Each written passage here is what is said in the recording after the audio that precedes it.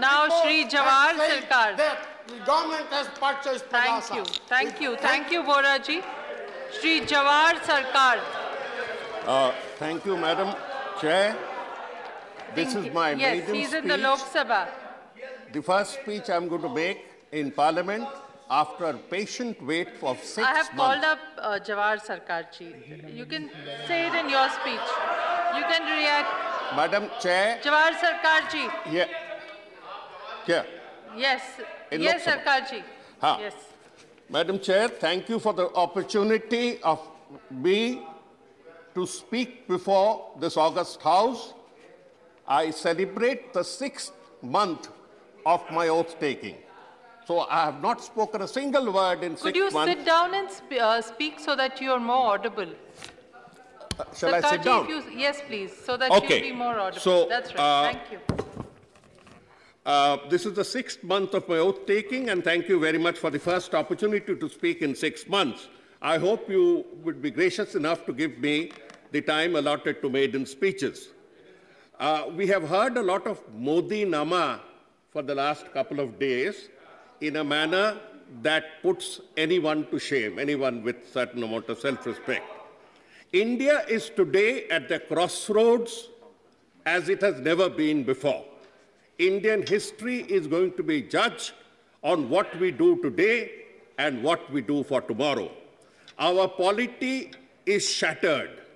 Our political framework has never been so threatened. The political framework created by those who fought for India's freedom, those who did not by those who ran away from India's freedom struggle.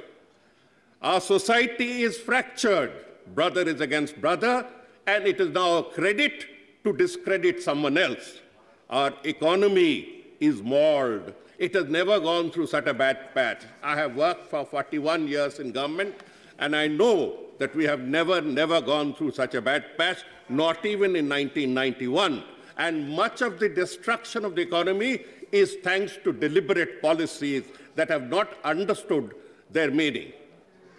The first two problems that I would highlight are inequality or inequity and joblessness.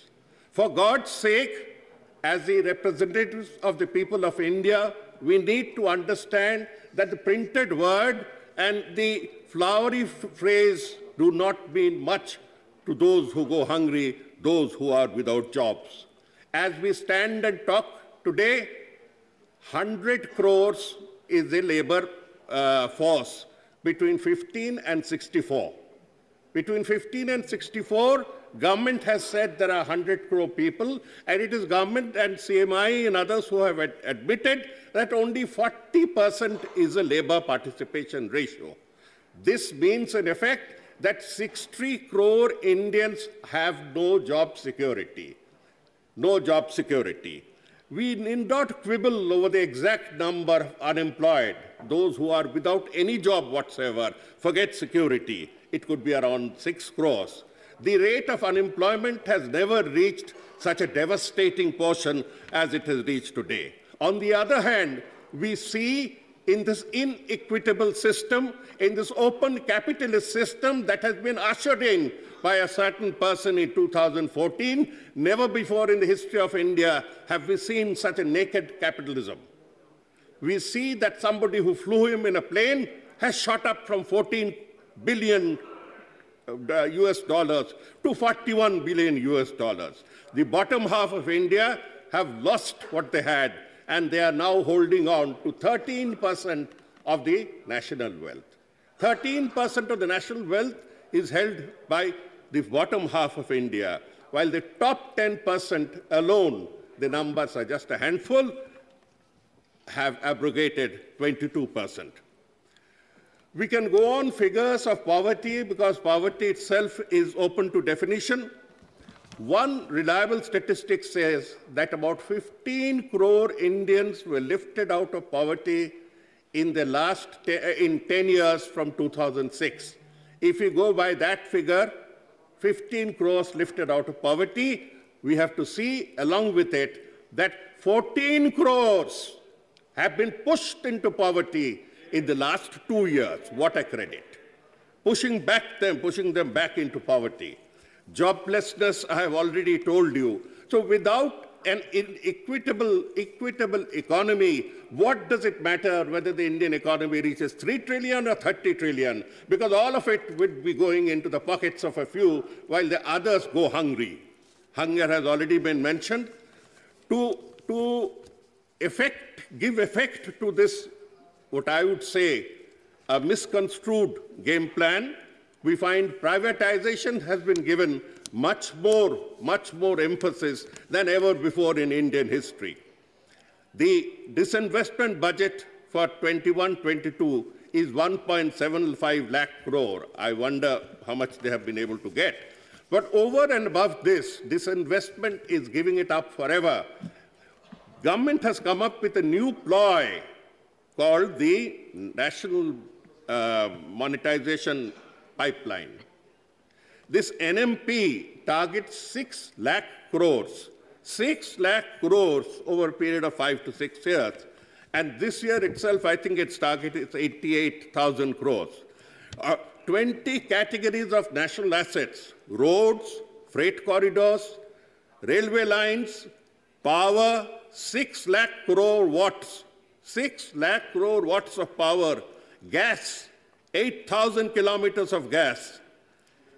25 airports, and I can go on with the list, would be handed over for a lease period to those who may return them after extracting whatever was there in them. What guarantee is it?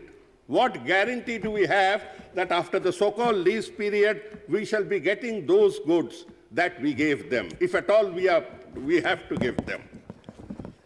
1.6, there are a large number of coal projects, and we know who is the largest coal handler in India. Again, you come to that same question: for whose benefit are we going for massive privatization?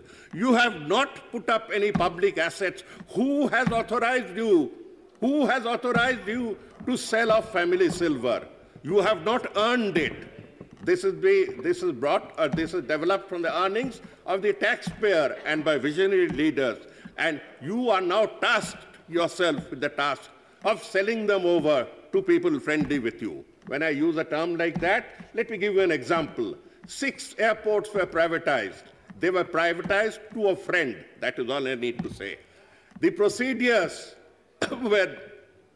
were tuned accordingly, as bureaucrats would say, and all 6 airports went to a person who has never handled an airport in his life, may have only traveled in an airport as a passenger. What happens if he puts on captive rates now? The LIC is the crown jewel of India. The LIC's worth is around 40 lakh crores. It has 6 lakh agents and employees. This LIC of 40 lakh crores, you know what 40 lakh crore means? Our budget is normally around the range of 35 lakh crores. So LIC that has built up such and such a solid institution is now being diluted in favor of American insurance companies. I'm putting it bluntly, in favor of American insurance companies.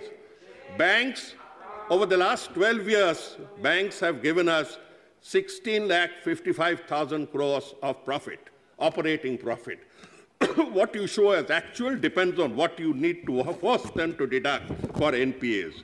While the inflation rate is at 6%, the fixed deposit rate is below 6%, at 5.5%, at 5%. So we as a government are actually stealing 1% from the depositor's money by eroding its value every year, eroding its value. Never before has this happened. I look upon just two sectors that ensure that the next generation of Indians are better than what we are, what we were. Education. In education, the figure given by the education minister yesterday in a reply to a question, he says that 5 years ago, the central government contribution to education was 1.07% of the GDP. 1.07% of the GDP. The education minister's reply is that Mr. Modi's government has brought it down this year to 0.09, 0.9. It has come down below even that shameful 1% to below 9%. I understand that you don't understand education. It's all right. You don't need to understand. You can flaunt degrees. The states, the poor states, cash-strapped states, have contributed 3.31% of their money. What they have contributed amounts to 3.31% of the GDP. Therefore, India's total contribution to education to GDP comes to 4.030, thanks to states. Thanks only to states. But then I find in this government, the left hand does not know what the right hand is doing. The economic survey gives in page 352 that the education's percent to GDP is 2.8%. Just now, the education minister said it is 4.3%. And on page 352 of the economic survey, you say 2.1%. 2.8% to 3.1%. Bhai Sahab, there's a lot of difference between 4.1% of the GDP, 3.1% of the GDP, and 4.30% of the GDP. Hajaron, lakhon crore ki fark hai. Education as a percentage of GDP, as I said, has been going down year after year, and you are doing nothing about it. The major schemes in higher education, I was checking, and they have replied that the major scheme for higher education known as RUSA, Rashtriya Uchchatar Shiksha Abhiyan, has come down from 1,400 crores 5 years ago to 165 crores this year. From 1,400 crores to 165 crores. This is just an example. Just an example. I move on to health. Health, whenever we talk about, India will not forget those devastating scenes of people, of corpses being burnt on pavements or in parks, corpses being thrown into rivers to hide figures. The figures that the government of India has given and is repeatedly giving of deaths is challenged by every country in the world, including Burkina Faso. Our statistics have no value whatsoever. We are beating China where credibility is concerned. So we will not forget the massive deaths that happened despite all the drum beating that you undertake now. Why did you not order for vaccine when they were being made in India? Why were you going around the world as a Vishwaguru, as somebody, as a pharmacy of the world, when your own vaccine companies were moving from pillar to post in Delhi, asking for a purchase policy? When they booked these vaccines for a foreign market, you clamped down upon them. And thankfully, you did not declare them anti-nationals, but you got very late. Your late entry into the vaccine market caused an immense number of deaths for which India will never forgive you. On health, our total spend is just 1.2%. It's one of the most shameful things that we bow our head in shame when we talk in international forum. It has gone up from 1.2 to 1.8, but even 1.8 is no percentage. Brazil spends 9.2, Bhutan spends 2.5, Russia spends 5.3, and the advanced countries spend at least 5+. Do not look only at India shining. You will get the same fate that the person who spoke of India shining got. Look back, look into ourselves, look into these factors, look into factors like health and education. You talk of Ayushman Bharat, you talk of insurance cover. As somebody said, all the money has gone to insurance company. To look at a difference, come to West Bengal and see the scheme that we have initiated called Swasth Saathi. And you will see that everyone who possible has got a card and can walk into a private hospital free of cost, get paid for it because the Bengal government pays for them. Look at where things are working more positively instead of spending hours and hours in devising alphabet to give fancy names to your schemes with your cronies. Look at the state of institutions, the public institutions that uphold democracy. Try Telecom Regulatory Authority of India. That's where the game started. Within a week of his coming, that is where the rot begins. Subsequent chairmen of TRI have facilitated the growth of one telecom empire and have devastated all other telecom companies to the extent that Government of India is forced to buy up the major shares in one limping company. Look at the Election Commission of India. I will not comment about the present commission because we have not had sufficient interaction with them. But the previous commission, consisting of a chief election commissioner, was, and his partisanship is a matter that is listed in stone in Nirvachan Sadan. He tampered with everything in favor of the ruling party. To give another example of how elections were run, the Central Armed Police Forces sent to Bengal outnumbered the Bengal police. Can you imagine that in Kerala or any other state? Then the number of Central Armed Forces sent to you are double that, are 150% of your own forces. Are you trying to run a colonial state? But then the people gave their verdict. The people's verdict must be remembered. VVPAT, the paper trail, VVPAT was introduced and forced by the Supreme Court to be operationalized. That VVPAT is today undergoing a feet dragging with the consent of one particular Chief Justice who has now switched on to the other side. Anyway, our humble submission is that when the 2024 election comes, please be bold enough to utilize the hundreds of crores that you have spent on VVPAT and let two results emanate, one from EVMs and the other from VVPAT. Why do we have to force you? Why? What do you have to hide? Use the VVPAT, use the paper trail. And I challenge before the Supreme Court and then indulgent Supreme Court that it takes 5 to 6 days to count paper trails. I have counted, I don't know how many election results on paper. It never takes that long. Why do you connive with such? Election bonds, another institutionalized. Look at the institutions that we talk about. Prasar Bharati, that I happened to serve, were a difficult period. The last 2 years that I served under this regime is something that I leave for my biography or something. It was one of the worst. Look at what they have done to the CBI and ED as an instrument of political vendetta.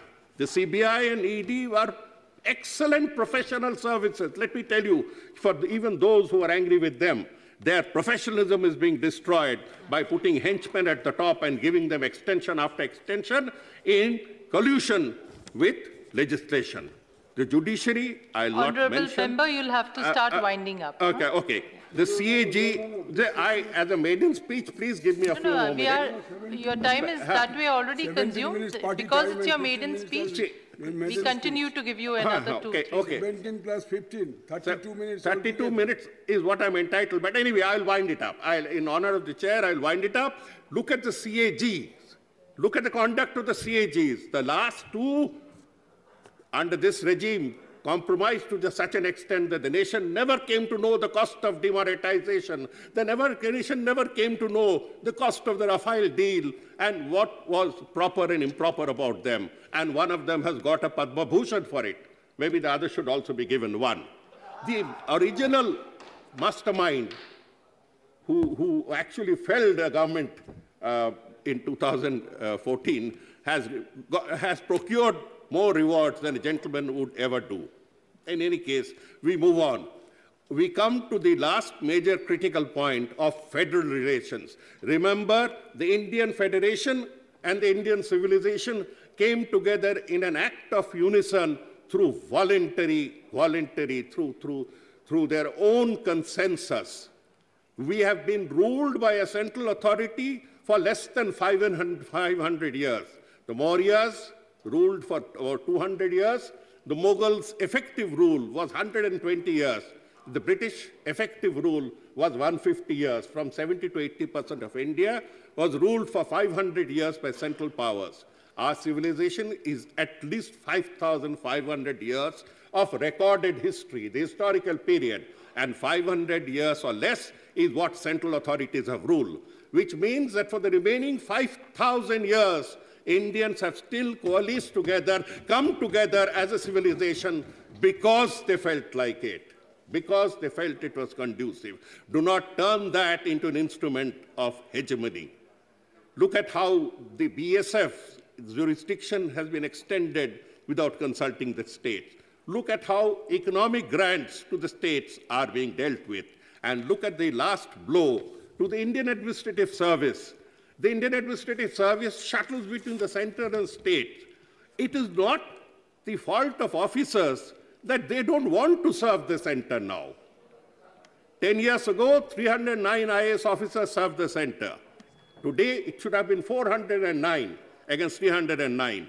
The number has come down to 2, 2, 3. Can't you get the message that they don't want to come and serve under you? You can't use force now to draw them out from their cities and work under you. Force does not work anywhere, everywhere. Out of the 6,500 posts, 1,500 are vacant. For God's sake, you have had 7, 8 years to fill them up. Fill them up. Don't hegemonize. Don't bully the state. Don't bully the state. I come down to the last lap of my presentation on the President's speech. The entire thing is being run on controls and arrogance. Even Aadhaar, the linking of Aadhaar to voter card, is another indication of this control freak mentality.